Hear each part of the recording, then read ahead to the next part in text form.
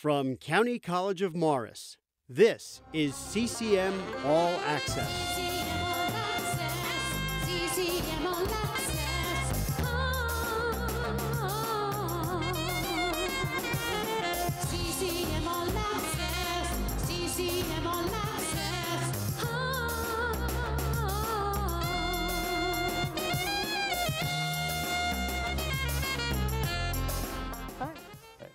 Hello, and welcome to CCM All Access, the show that brings you news and information from the County College of Morris.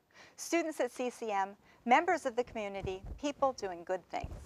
I'm Brenda Todd, and we are coming to you from the Media Center here on the CCM campus. My guest today is Patrick Enright, Dean of the School of Professional Studies and Applied Sciences here at CCM. Dean Enright is back for his second interview with us. Welcome back. Thank you. Thanks for having me. So, tell us a little bit about your school. So the School of Professional Studies and Applied Sciences includes 5 academic departments and the Center for Workforce Development. The academic departments are the Business Department, the Engineering Technologies, Engineering Science Department, which includes the Criminal Justice Program in it, right. Mathematics, and the Information Technologies Department, which includes Computer Science and Information Technologies, and then Hospitality Management and Culinary Arts.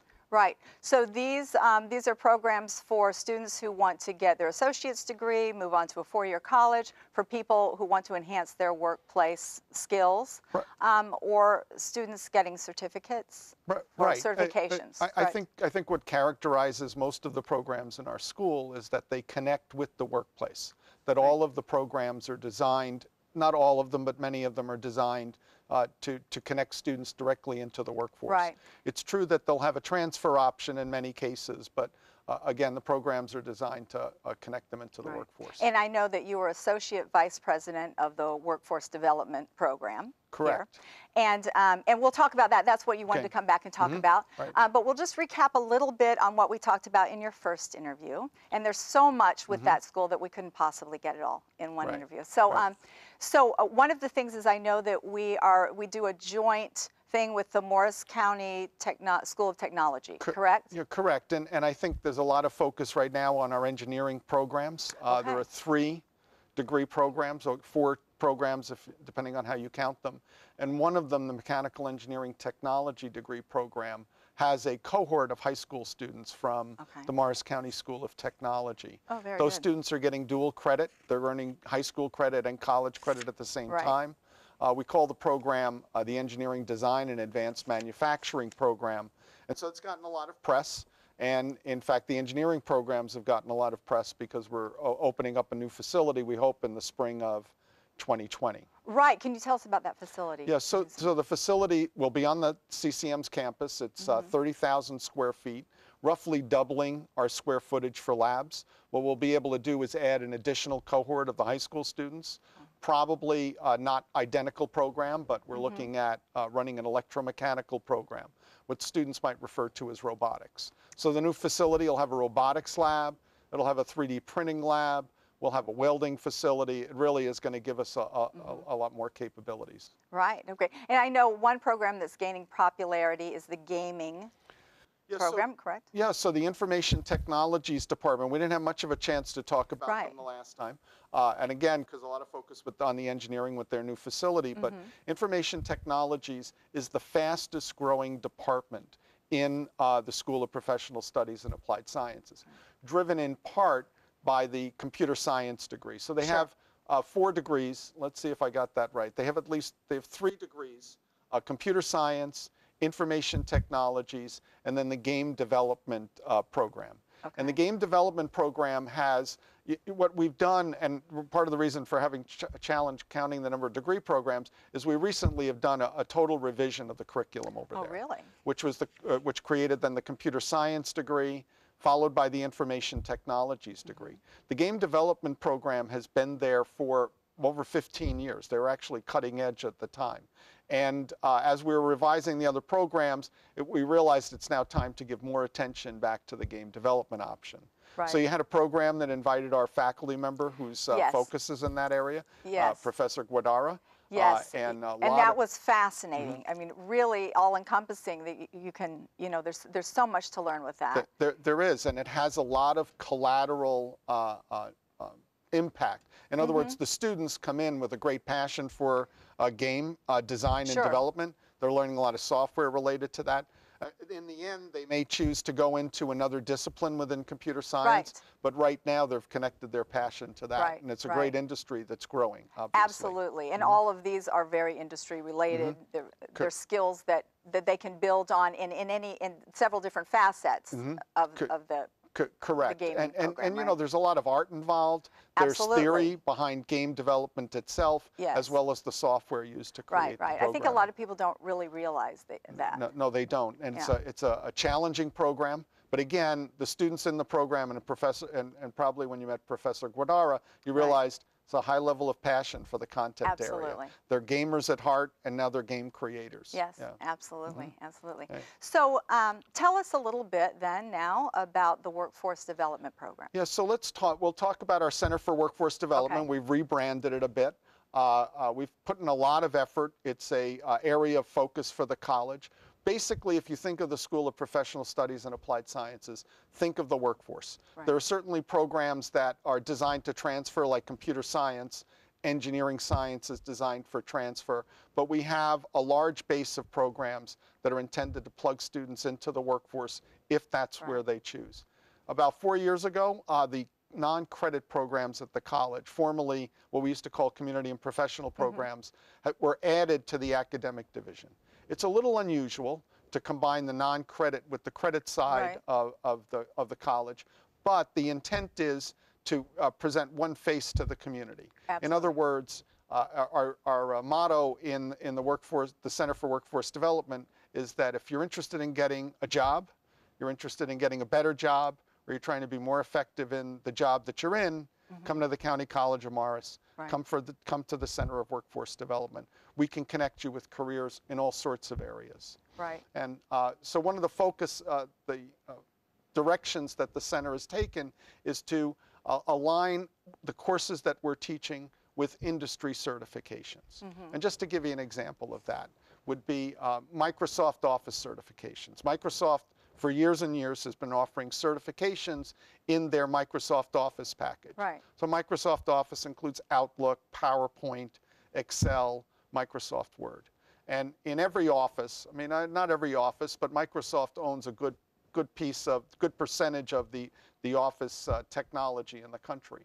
And so when you're looking for jobs, very often, if you look at a job ad, they'll have very specific knowledge that they want for their industry, but there's almost always at the end they add knowledge of Microsoft Office required or encouraged. And so in the Center for Workforce Development, we teach Microsoft Office, all of the packages. But we do more than just teach them. We prepare students to sit for the Microsoft exam so that when they complete the course, they're going to sit for this exam and they can add to their resume that they're a Microsoft Office specialist in Excel or Microsoft Word. Yeah.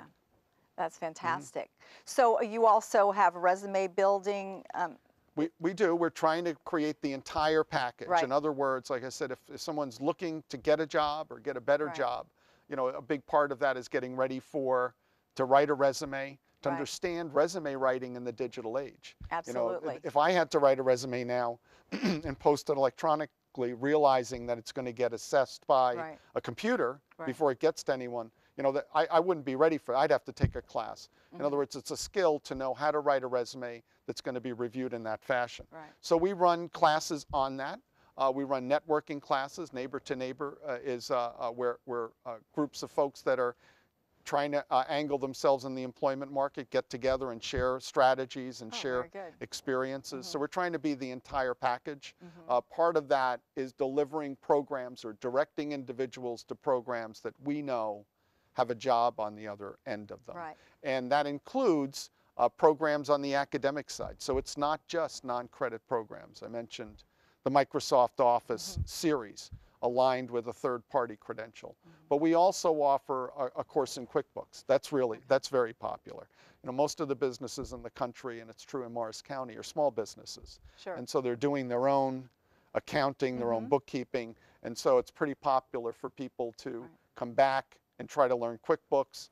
We have a course associated with it that's an accounting course.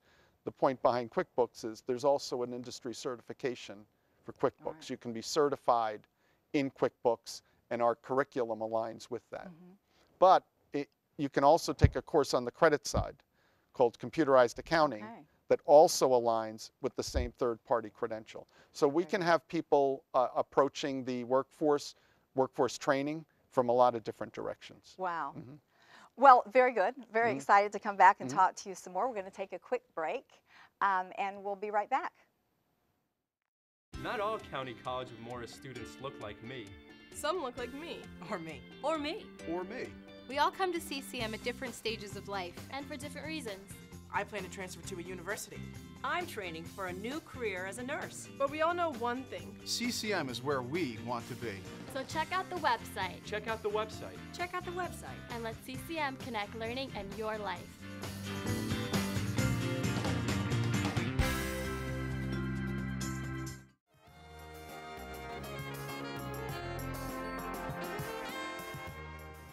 And we're back at CCM All Access. Dean Enright, let's talk about the employment market here in Morris County. So it's really important if we're going to be offering programs that we're telling people are going to help them get a job or get a better job, that we have an idea of what's happening in the employment market in Morris County. And there are a number of different ways to do that. Like we can probe into job titles. So for example, in engineering, maybe we're looking under the job title production tech. And we have a software that drills down into Morris County. We can expand it to Morris, Warren, Sussex, just for example.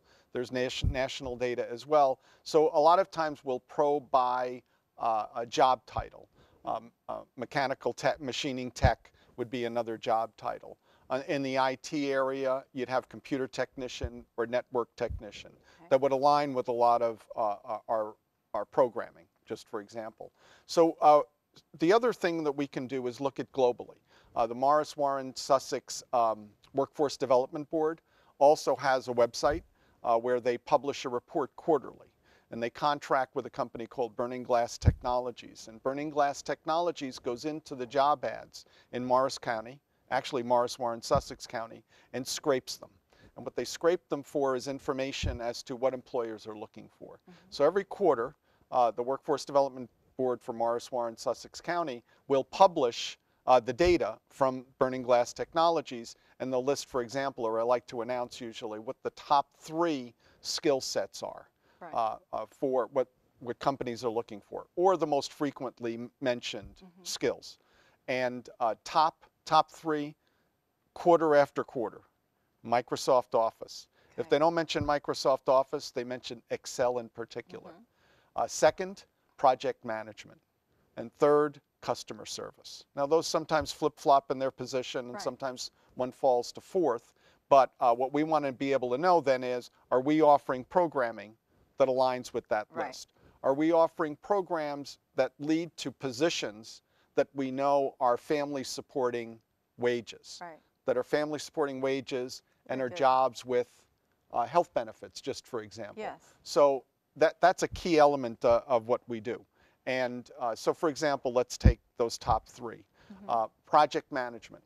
So on the non-credit side, we offer a project management program. And as I mentioned, our philosophy is to always align with a third-party credential if it exists. And Project Management Institute is famous for sponsoring the PMP certification. You can also get it.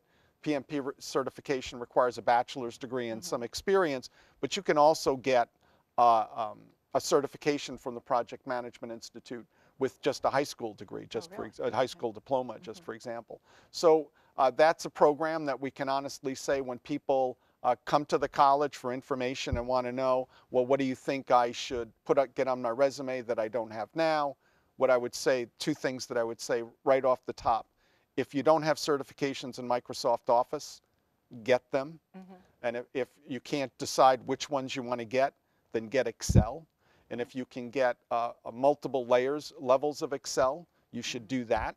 I told my own daughter is getting ready to graduate from college.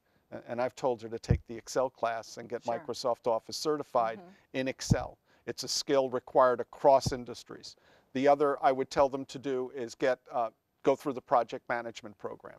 Again, because we know it's very frequently asked for in jobs across industries. So go ahead and take that class and get that added to their resume. Again, these are people often with degrees already. They may have a college degree that's 15 years old, and they're just trying to update their resume or get skills that are current. And those are skills that you still leave your degree on your resume, but on the resume also are a specific training that leads to certifications. So. Now, you have business administration is obviously a very big one, but then you also have hospitality and public safety, right? We do indeed. So hospitality is another good example of a area. Hospitality industry is very large in Morris County. It's very large across the country. It's one of the industries projected to grow, one of the fastest growing industries across the country. So it's if someone is looking to get into a career long-term, hospitality industry is a great place to start. So how do you get started? Well, you can do an associate's degree in hospitality management.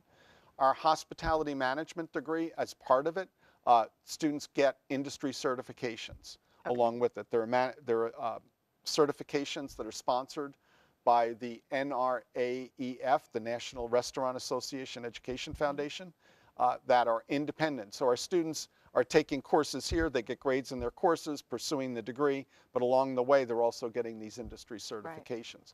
An individual who doesn't want to do a degree can also take training just to get those certifications. What the certifications will do is be an entree into the industry for them.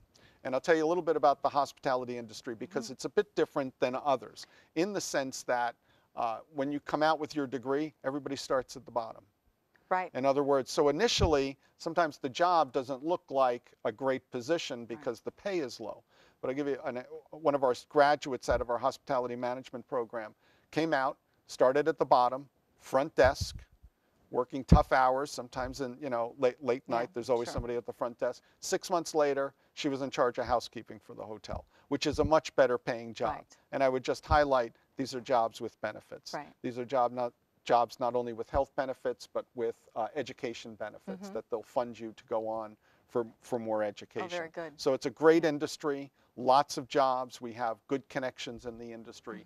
And you can take programs for credit or for non-credit. So if you already have a degree and you're trying to find a new industry, you're trying to break into something, hospitality industry is a great one. So that's another example of programming that crosses over credit or non-credit. Because a lot of companies, they don't care if it's credit or non-credit. They just want to know, and we hear this often, when you show up on Monday, the first day of your job, what can you do? Yes. Not being able to do something doesn't work for them. And I think that's what the third-party credentials add. If you were going to hit a couple of industries there, hospitality, broad industries, project management, but in IT, we didn't hit IT very heavily. We talked a little bit about the game development option. We have a degree in information technologies. On the non-credit side, if someone came, again, someone's looking to get a job or get a better job or be more effective in the job they're in, and they came to an information session and asked, well, how do I get into the IT industry? Well, certainly you can do the degree. Here's the information technologies degree, but very often with adults, someone who's in their 30s and trying to career change, for example, they don't have time to do a whole degree. And so want to know, well, what would I do quickly to start in the industry? Answer is we have professional programs in the Center for Workforce Development. You would do the A+ certification. The A+ certification, it's a third-party credential sponsored by CompTIA. And I tell them, you don't have to believe me, go online, search the job title computer technician, and see how often that job title, whether the employers are asking for the A+ certification. It's the standard entry-level certification. In our degree program, in fact, students that are working on their degree after about 4 courses, they would actually have the information necessary to sit for the A+ exam. And we're starting to encourage them to do that. The college degree with industry certifications makes them just that much more stronger a candidate. And again, it comes to what those industry certifications tell the employer is when I show up on Monday, the first day of work, I can do those things. Right. So they do that in conjunction with their base, you know, reading, writing, and arithmetic, right? Right. So they also, how long does the certification itself take? Yeah, so the A+ certification is 2 courses on the non-credit side, and I think they're 5 or 6 weeks each. So it's in 10 weeks, you're done, you're ready to sit for the test. Now, I'm not saying you just sit, you know, there's study that goes along with it. The tests themselves can be challenging, but that's why they're a valued industry credential, because the industry knows, you know, you didn't just read a book and go in and do it. Right. And so those are short term. It gets them into the job market quickly. Can they do more? If they complete the A+ and they get into the industry, there are more industry certifications that they can complete. Like there's a networking, computer networking certification they can complete. We offer it.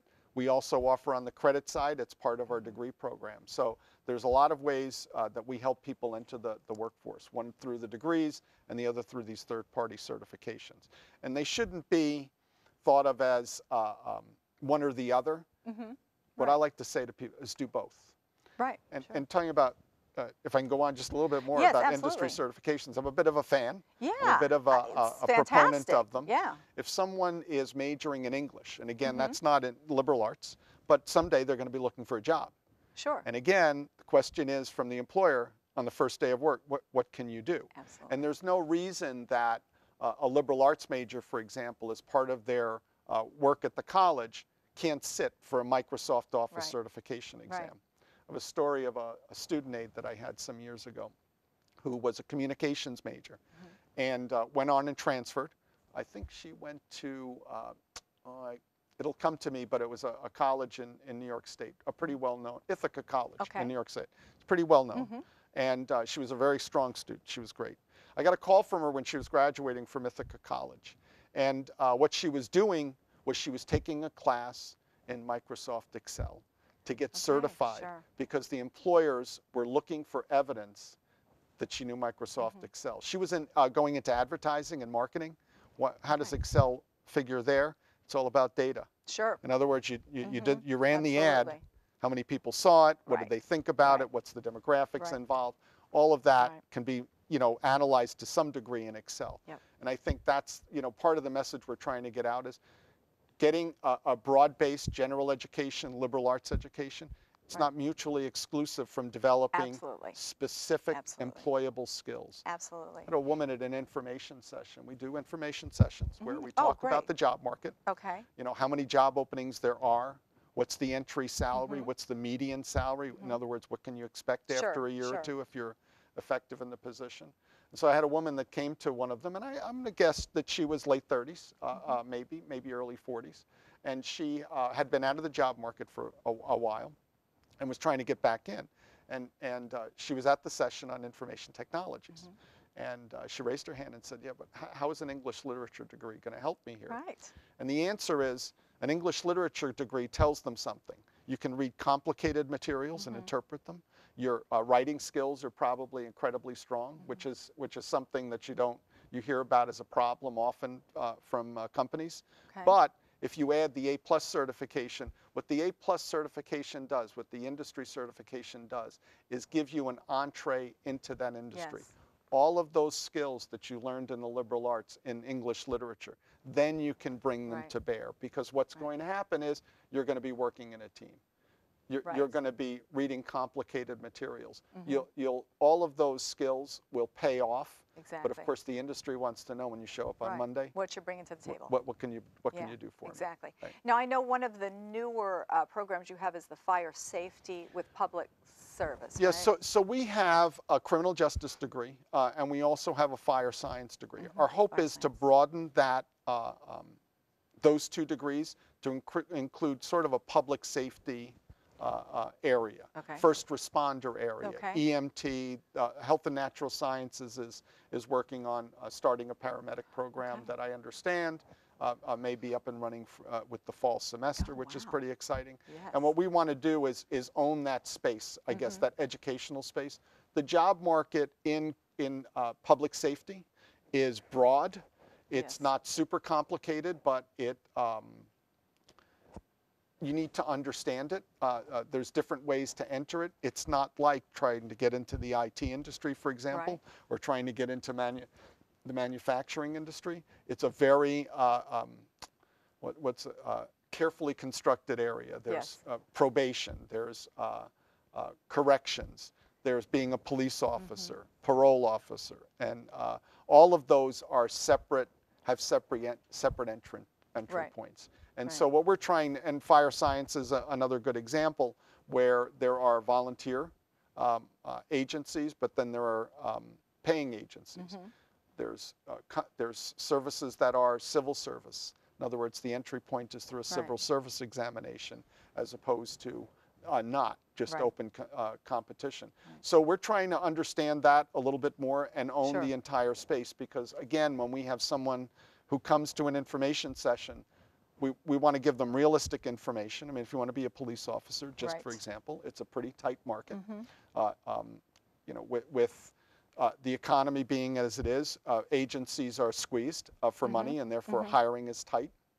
The jobs are highly valued, so a lot of, you know, there's a lot of competition. That doesn't mean that you can't get into the public safety industry. There's even private security that is an industry in itself. So I think that, again, what we're trying to do is broaden our ability to place people into those different areas. So I imagine there's a wide range of students from what you're talking about, wide range of ages and focuses. Right. And I think on in the Center for Workforce Development, we see a lot more diversity. And very often, folks that are employed. Just for example, in the Center for Workforce Development, we also do training for people that are employed. Companies will send their employees for training. We have grant funding from the state. Very often, that's no cost to the employer, and the employees are getting additional skills to bring back. And you won't be surprised to learn one of the most popular courses in that area for incumbent people that are being sent by their companies is Excel. And customer service skills. Why? Because, again, I mentioned it's the top 3 in job positions. So we do that as well.